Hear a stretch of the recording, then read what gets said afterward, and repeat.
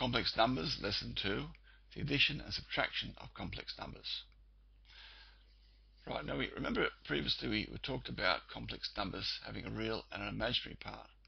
Well, when you're adding complex numbers together, so Z1 plus Z2, we have to add the real parts, so this bit here, this one here, together.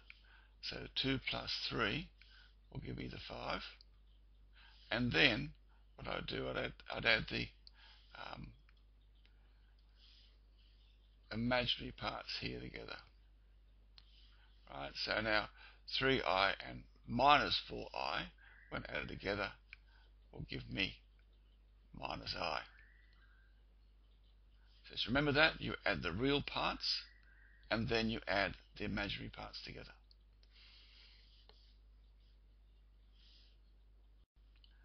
Now with subtraction, we have to be a little bit careful.